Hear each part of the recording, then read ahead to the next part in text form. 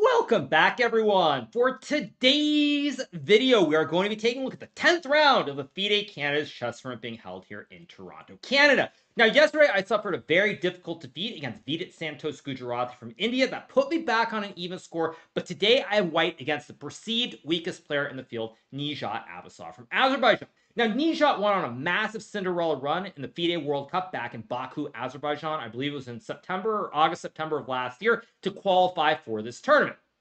So, Abasov has been having a tough event, but he has gotten some draws in recent games against Fabiano Caruana and Jan Nepomniachtchi. But today, I have to go all in to try and catch up to the leaders. So without further ado, let's jump right into the action. So the game starts with e4. We get e5. I'm leaving the arrows back on you guys, as always, because I have seen more positive comments than negative ones.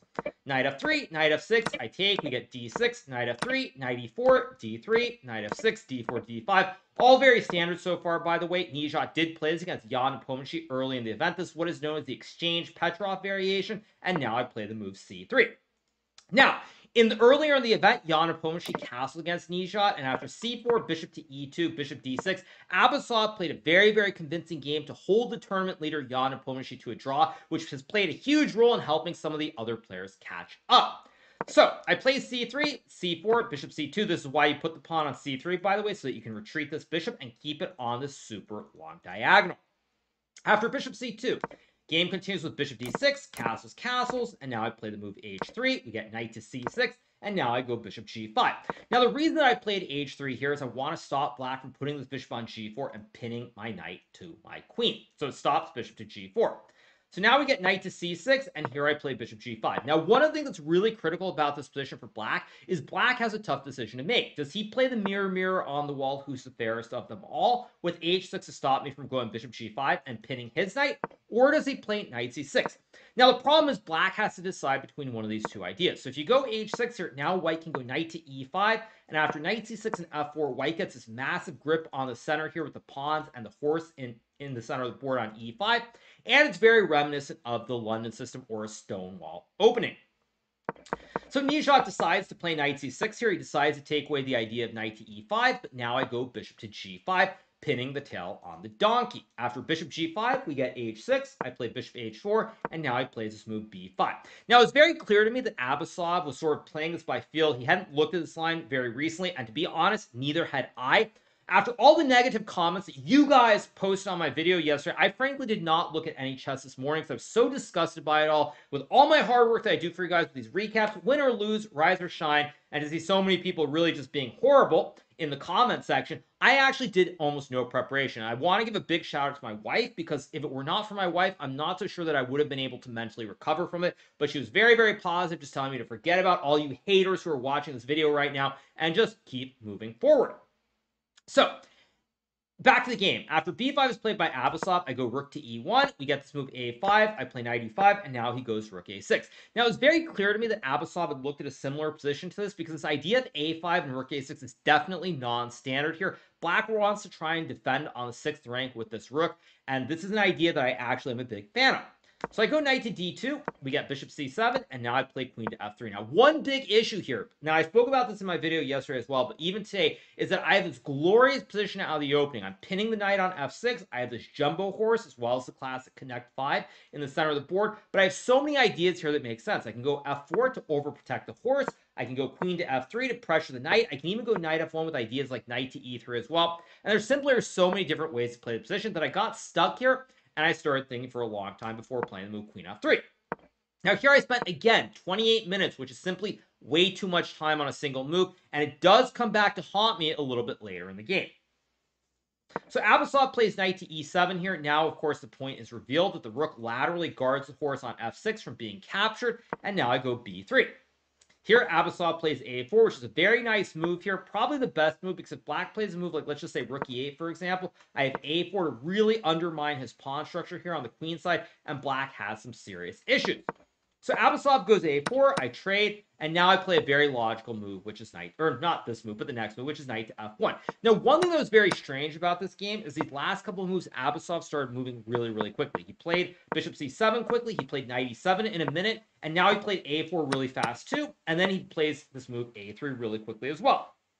Now, these moves came as a surprise to me. What made me start to wonder was, had we actually transposed back into Abasov's preparation, wasn't the position that by some virtue of the move order he had actually looked at in the past.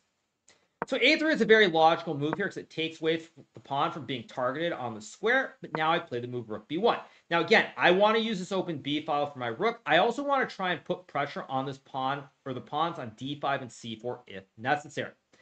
Abasov goes rook e6 very quickly, by the way, after a little over a 1.5 minute thing, and already here I was kind of confused by what's going on. So here I play the move knight g4, and at this point I was feeling really, really groovy about myself or my position. Now, the reason I was feeling so good here is that one of my big concerns in a lot of these positions was at some point black can play a move like knight to e4. Actually, let's just say g5, for example, and a move like knight to e4, where if I take and then I take back, there's bishop f5, which hits the queen, or even something like f5 followed by an f4 mover with bishop f5 coming as well. And I was very, very unsure about the resulting positions. So in this position, as we keep going back, after knight to g4, I felt very good because here knight to e4 is simply not an option because after we trade everything off on e4, if black goes f5 to fork the queen and the knight here, I can simply take the horse on e7 and I'm winning the game. And if black plays this move bishop f5, which looks very scary because you're hitting the queen and the rook in a sequence, I can simply sack the queen temporarily, and after takes, and knight to e3, white has an extra pawn here. The pawn on c4 is very weak, and white should be close to winning. So after knight g4, Abasov trades the knights, I take back, and now I'm feeling really good for a couple of reasons. I can put the knight in the center, pressure these pawns on d5 and c4. I have the rooks on the two open lanes. I have the bishops on optimal diagonals as well, and I already here felt like I was well on my way to a nice, simple, easy victory. So Abasov plays queen e8 here, and I decided to play bishop g3. Now, this was a move that was based on a couple of reasons. First of all, time is starting to tick away a little bit. Now, time pressure is not an issue yet, but we're only on move 23. And with 17 moves to make in 50 minutes, if one thing goes wrong, you spend 20 minutes on a single move, it could start to get out of control. So I play bishop g3 very quickly. The reason is simple. I'm hoping to trade off these dark square b's, and then down the road, put the knight on e3 to pressure these pawns, and I still control this open b file with my rook on b1. So here, Abasov plays bishop a5, and now I trade the rooks. He takes back, and I go rook b7. Now, it's worth pointing out that once again, Abasov started playing moves that I was not expecting. This bishop a5 move really took me by surprise, as I thought he would simply trade off the b's. So I trade, he takes back with the bishop, and now I play this move rook b7. Now, the computer actually likes rook b8 more, but I simply wasn't sure what was happening if black sacks the queen and tries to enter with rook to b2. Now, the computer, of course, thinks that this is quite good for white, but the thing is, with a rook and a bishop and very obvious plans to target the pawns on c3 and a2 here, it feels like the play is easier for black, and I simply wanted to go for a positional bind or try to win the game positionally.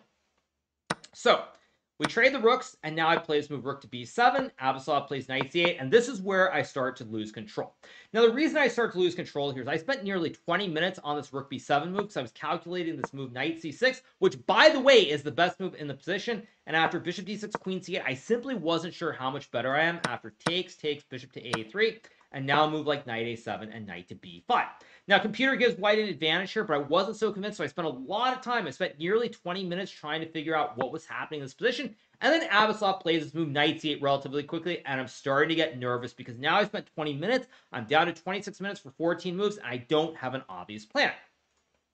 So here I play the move bishop to f4, which is simply a mistake. What I should have done was gone for the memes, or the content, as we like to say. Now, what I mean by that is I should have played g5 here with the idea that if black takes, there's queen h5 going for the checkmate on the diagonal. If you go g6, uh-oh, spaghetti, I sack the bishop and mate with the queen and the rook with the classic double stack on the 7th rank. And if black plays a move like f5 again, I can sack the rook, and after takes, check, king g8, check, king f7, queen g7, this is also simply checkmate. But the reason I didn't go for this is that after g5, I thought black would play queen c6, hitting the rook on b7 first. And after rook b8 and bishop c7, I thought he's attacking the rook, and I just wasn't sure what's going on. Now, the computer actually says that I should sack the rook by taking the pawn, taking this one to target his rook, and after takes and bishop b8, with the two b's and the very, very weak king on g7, apparently white is much better, if not outright winning. Now, again, I had spent so much time here on the move rook b7 that it was very hard to suddenly want to go into another 10, 15-minute thing, because then I'm going to be down to 10 minutes or 5 minutes, and it's going to be very, very hard to be accurate. So I ended up playing this move bishop f4 after a 7-minute think, and the reason I played this move is that initially in this position, I thought that maybe I should have gone bishop f4 with the idea of bishop c1 to pressure the pawn on a3, or to play for g5 as well. So in this position, I'm a little bit hasty with bishop f4. We get queen c6, and now I go rook b8, knight e7, and here I play this move rook b1, which is simply a mistake. Now again, I'm getting low on time. I have 19 minutes left for about 11 moves. Position's actually getting a little bit tricky because the bishop on a5 is pressuring the pawn on c3, bishop on e6 pressuring the pawn on g4, and I don't have an obvious attacking plan. Now, what the computer actually wants when you let it think is to go for this very nice move, bishop h7, sacking a bishop temporarily, because after takes, rook f8, knight g6, it wants to move rook b8. Now, when I was playing the game, or calculating, I should say, I simply thought he could take on f4 and go bishop c7, and it's uh-oh spaghetti, or I'm losing the queen or the rook. But I have this nice move, queen c1, bishop takes rook, queen b1 check with the classic 90-degree right triangle here. And white is actually much better after g6 and queen b8, because when black takes in this position, now you can go queen to a7, if queen e8, knight e3, bishop e6, and queen a3. Material is even, but you have an outside pawn here. And additionally, this bishop on e6 is very passive, trying to guard the pawns on d5 and c4. So this would be very good for white, but I'm already getting low on time. I'm already starting to feel very nervous about the situation, and I play this move rook b1 instead, and this is simply a mistake. Now, the reason I played rook b1 is I thought the only way to try and keep the advantage is to keep rooks on the board, try to use the 2b's, try to attack somehow, and get an advantage. But now Abasov plays queen d7, targeting the pawn on g4, and I play the move g5. Here he goes bishop g4, and now I'm very unhappy, because somewhere around this point in the game, most of the moves that I was calculating and playing, his responses were coming as a complete surprise. So when I played g5, I expect him to play bishop f5 here, but then he blitzes out bishop g4, and after I go queen g3 and h5, I'm starting to get really nervous, because now I'm down to 11 minutes, I have no obvious plan. Pawn on c3 is under attack. He can go rook e8 and knight f5 to infiltrate on the e file. And I'm starting to worry about the chances that I might even lose the game. So I play queen e3. We got knight g6. Now I go bishop to h2 here. We have rook e8, and I play the move queen d2. Now, computer actually wants rook to b8 here. But again, at this point in the game, I don't want to exchange the rooks here, because I feel like only black can be better with this massive pressure on the pawn on c3 after a move like queen e6, because I just don't know how I'm going to guard my pawn chain. So instead I play queen d2. At this point, I'm trying to move quickly because I don't want to get down to 1 or 2 minutes on the clock, because then the chances of a blunder before move 40 increase exponentially. So game continues with rook e2. I play the check, king h7, and now I go queen to c1. And here Abasov blunders with the move queen e7. Now, it's worth pointing out here that Abasov was way up on the clock here, but he makes a quick move, and it is a mistake in this position.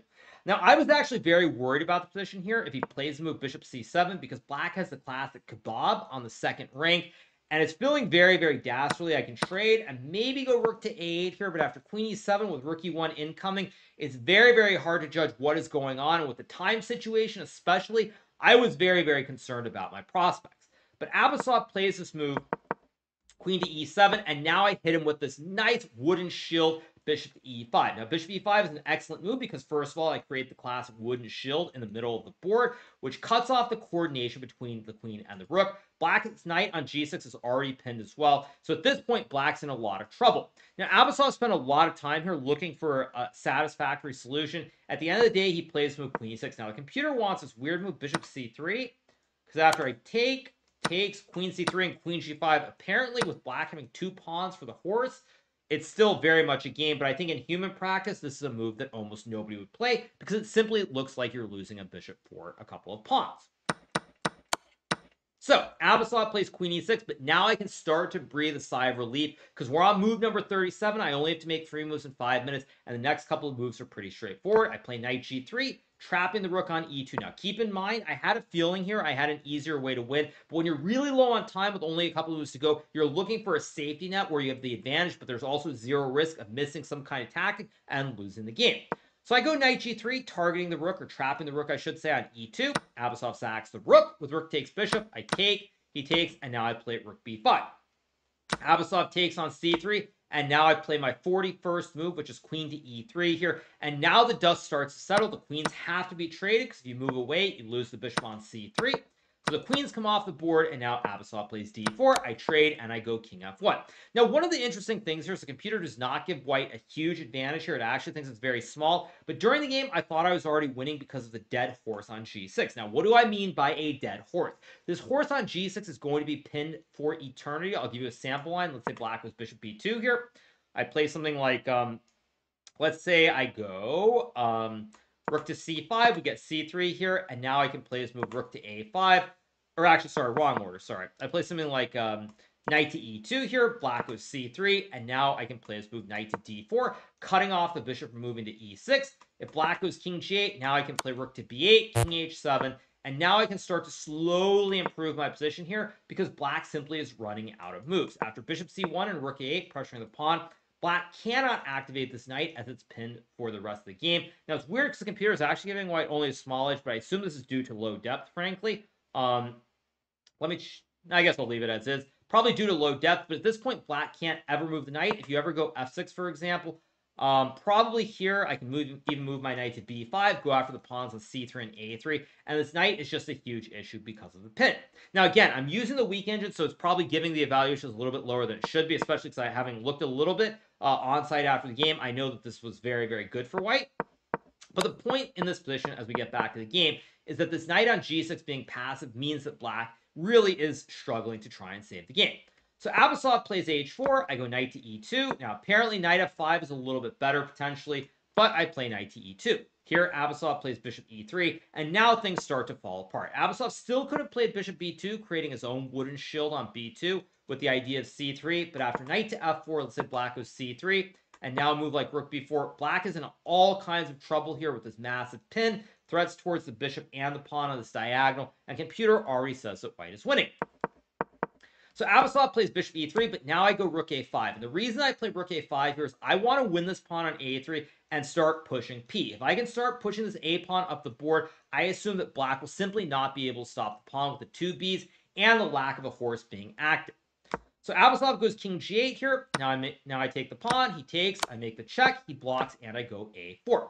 Now, it's amazing the computer is not saying this is completely winning, because already here I thought with the outside pawn just pushing p up the board and the knight being pinned on the back rank, I assume this is already very close to winning. And I think my opponent Abasov also thought the same thing, which is why he blunders with this move f5. Now, apparently the computer thinks after bishop e3, it's still a game. I thought after a5, g5, something like a6, I was close to winning. Say king g7 and something like bishop e4. And apparently after knight e6, the show goes on, which is kind of hard to believe, honestly, as I look at this position. But apparently black is still very much in the game. Now, of course, both myself and my opponent, we thought that it was already very close to over. His body language was not positive. I also thought that I was completely winning with this a-pawn going off the board. But the computer, being a 3,500 level player, shows how difficult it is to play such positions.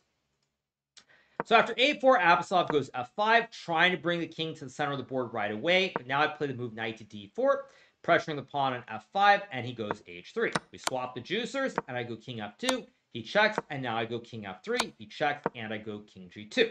Now, basically, the reason I'm winning here is because the pawn on f5 is falling, but I can still also just keep pushing p with this a-pawn going up the board.